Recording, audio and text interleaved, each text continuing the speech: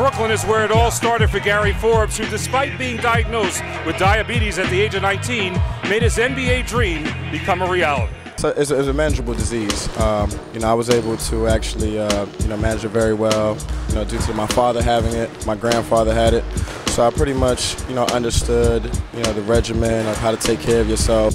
The former 2007-2008 Atlantic 10 Player of the Year at UMass, when undrafted, had to play overseas, then in the NBA Developmental League, before getting his shot this past rookie season with the Denver Nuggets. I like the road that I took. It was a great route, a lot of detours around the way, but at the end of the day I still got here. That same humility, work ethic, and sheer determination is what was brought back to the old high school gym in Brooklyn for the first annual Gary Forbes basketball camp at Benjamin Banneker Academy. I'm very excited. This is where he learned the game, and a lot of his teammates, and to bring kids from other cities and other high schools to come back here and see where he started, I'm very excited. This is a foundation, and I'm so happy that these kids came out here and played hard and worked hard and gave it their all.